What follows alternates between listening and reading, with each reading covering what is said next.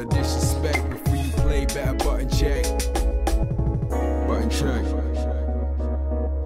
What is up, everybody? Welcome back to a beautiful morning. It is Sunday. Hope you guys are enjoying the Sunday. Why? Maybe it's because we're still alive.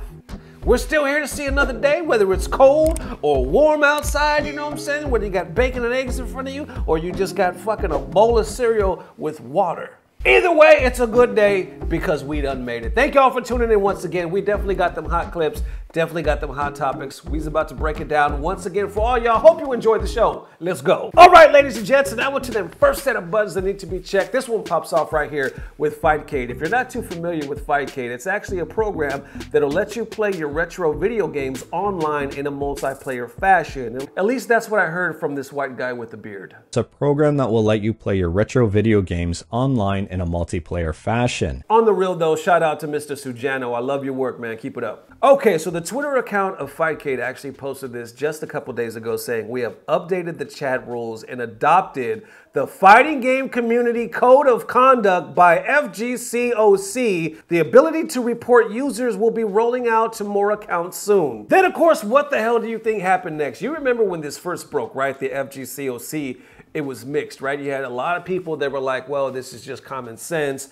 All it's doing, it's not to be overbearing, but it's just to, you know, clean up. We don't want people being racist and, you know, bullies and whatnot. But of course, then you have the other side saying, no, we're all grown adults. This is just to police us or to make some bullshit movement to make the FGC even softer. We're all adults here for the most part. We don't need no damn FGC COC. So of course, there was a lot of fireworks, a lot of shit show, right? A lot of people just coming left and going right. And now this is the first time that you've actually seen somebody come out like Fightcade and be like, yo, we're actually adopting this. This is actually going to be a policy. Now, I think in the future, you're going to see a lot of major tournaments pretty much make this same announcement. I don't know to what extent, but not a lot is happening right now. So I think that's why you're not really seeing too many. But right now, it's starting with Fightcade. So right here under chat rules, you can see it says, by using Fightcade, you adhere to be civil, no racism, sexism, impersonating, personal threats or physical threats. You can ignore the user and right-click over the user. You can toggle mute chat settings. You can toggle mute chat in-game. Then it says something about the FB Neo options.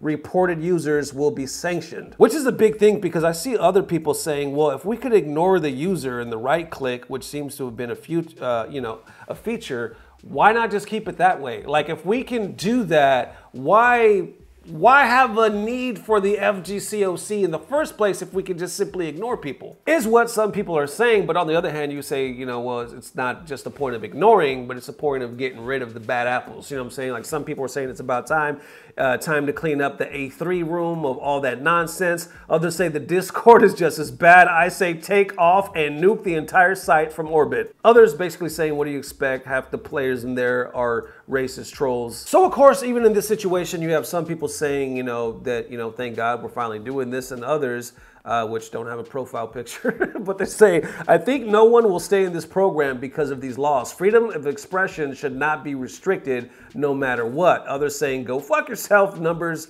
account. And then others going back to the train of thought, like, why not just mute them? And others saying, well, the ability to mute and actually moderation are not mutually exclusive. Goonwild actually responds again saying, I'm sure Fightcade chat is really bad and could use some moderation. I haven't been in quite some time, but I personally think muting is the best medicine for not seeing what I don't want to see. Then others bringing up the point, well, ignoring the problem though doesn't make it go away. But Goonwild's like, ah yes, we will teach people how to be good via reporting them on Fightcade. Then It's Your Boy responds again, basically saying it's a decent first step towards showing that spewing that sort of shit is intolerable. There's other ways to play online if you don't like what changes Fightcade is making. And people keep commenting, it's a lot of mixed reactions. Some people saying, oh, come on. Some people saying this is much needed. Oh, no, God, thank you. This is so brave. Others saying, shame on you for this idiotic shit. Then some adding, wait, this COC shit wasn't a joke? Oh boy, what a mess. Then you got others like JD here coming from a different perspective saying, a lot of idiots in replies here seem to have missed the closed chat option. Also, nothing prevents people from just making new accounts. So you're basically going to kill Fightcade because of a small group of people that are offended. So this is definitely interesting to say the least. I mean, this is the first time that I've seen somebody come out and publicly saying, yo, we're adopting this.